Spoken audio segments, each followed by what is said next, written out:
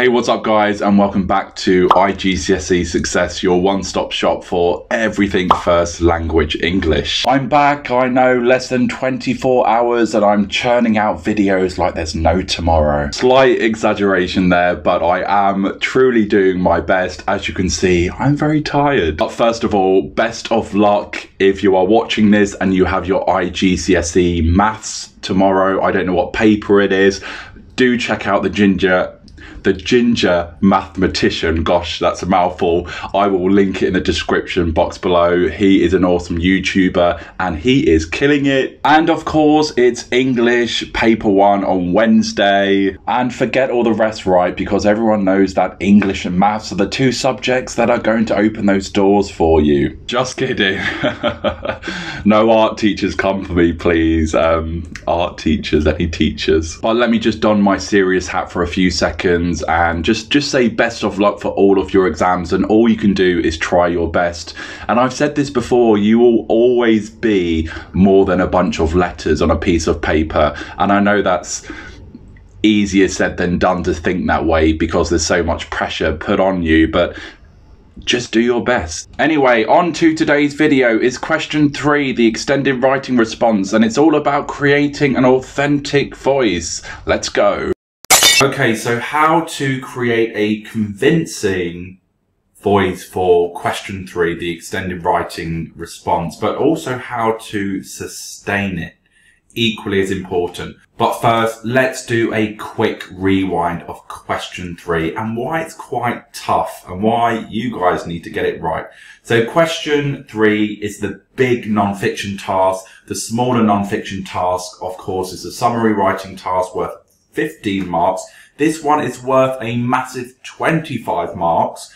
You are required to read text C, which is always a narrative, it's always a story, and it's your job to transform this into one of the 8 prescribed non-fiction text types. And they are, I've written them down this time, so I'm not having to remember. Speech, formal letter, informal letter, magazine, article, journal. Why have I doubled up there? I have no idea. The importance of proofreading, guys. Magazine, article, interview, newspaper report, and formal report. You need to write 3 equal-sized paragraphs based on the 3 bullet points that you are given. And your paragraph, and this is the difficult part really, essentially it's more of a reading response, okay? You have to base your ideas on what you have read. And these need to be expressed in your own words and developed relevantly using a suitable voice, one that's appropriate, one that is sustained throughout the entire piece. Now, usually you are required to assume the role of a character. This is usually a minor character. They started doing this to make the paper trickier. I have no idea why. So, for example, a story could be predominantly told through the point of view of a father, and then a son may make a fleeting appearance, and you have to assume the role of that son who has pretty much been absent throughout the whole thing except saying 2 lines. Number 7, you need to explore both explicit and implicit ideas, really important. Number 8, you need to use a range of features, so you need to think about your vocabulary, your sentence structures, devices, you know, your right forest techniques, and all of these come together to really help you establish a sense of voice and purpose. Of course, it goes without saying accuracy is very, very important for this question, and you need to be aware of the typical features of each text type. So, for example, journal writing, you would expect emotive language, a reflective tone, that first person pronoun being used throughout. Newspaper report, you would expect factual language, an unbiased tone, those 5 W's established at the beginning, the who, what, where, when, and why. So what is actually meant by voice? Well, put simply, voice is how the character communicates and expresses their ideas in your writing. You really need to think carefully about the choice of words you use, the phrases, the sentences, and any other stylistic features that you use in order to create a believable character or voice that is appropriate for the character depicted in the story. I've put here, underline, in bold, All of the features you use need to reflect the character you are being asked to assume. This task is not requiring you to write as yourself. You need to step into the shoes of someone else. Let's take a look at this example. You have just read a story featuring an angry mother. The task is to write a journal entry about her day. How could you show this anger? What features could you use? Well, some of them might be short, abrupt sentences, minor sentences, repetition, hyperbole, idioms, for example. Now let's take a look at some useful features. I'm sure you are aware of a ripe forest by now, the acronym that I use with all of my classes. Let's just go through a few useful techniques or features that you could try and shoehorn into your question 3 responses. These are very much suitable for more informal text types, so just be aware of that. So idioms, I feel under the weather, it's raining cats and dogs. By the way, don't use it's raining cats and dogs because no one actually says that. Phrasal verbs, so verb coupled with a preposition, the meaning changes. Let's catch up, it's been a long time. A right forest technique, let's quickly whiz through them. Alliteration, repetition, imperatives, pronouns, emotive language, facts, opinions, rhetorical questions, exaggerations, statistics, and triplets. I do have a video with examples of each technique somewhere. You'll just have to do a bit of digging. Hyperbole, exaggeration, I've been waiting for a lifetime. Emotive language, it was heart-wrenching to see. So really thinking about your vocabulary choices. Short sentences, it's over. Humour, I know it's very subjective, but it was like listening to Justin Bieber whilst having my eyes gouged out with a rusty spoon. Sarcasm, oh great, another Monday, just what I needed to start off my week with a bang. Come to think of it, that is me every Monday, and particularly true for today. Now see if you can spot/identify some of the features I've quickly gone over in the following model responses. They're not complete models by any means, but I've written a journal entry, informal letter, formal letter, and I think magazine article. So I've just made up this task at the top. Let's read it. Imagine you are the mother from Tech-C. Write a journal entry about your shopping trip. I can't believe the day I've had, seriously. I just got back from the shopping centre and I am beyond furious. Utterly furious. The crowds were unbearable and I swear everyone was out to get in my way.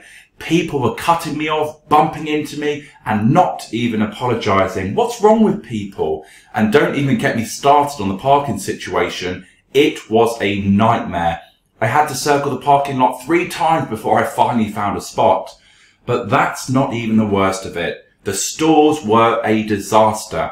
I had a list of things to get, but it took me twice as long as it should have because everything was out of stock. And when I finally did find what I was looking for, the lines were so long that I had to wait for what felt like an eternity. I can't believe how rude some of the store staff were too. Why are people incapable of showing even a shred of kindness these days? They didn't seem to care that I had been waiting in line for so long. And when I finally got to the front of the line, they were stuck on one speed setting. Slow, slow, slow.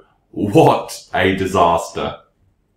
The next model response, let's read the task. So imagine you are the student from Tech-C. Write a letter to your friend about your feelings towards your upcoming exams. So an informal letter, I'm sure you can all relate to this.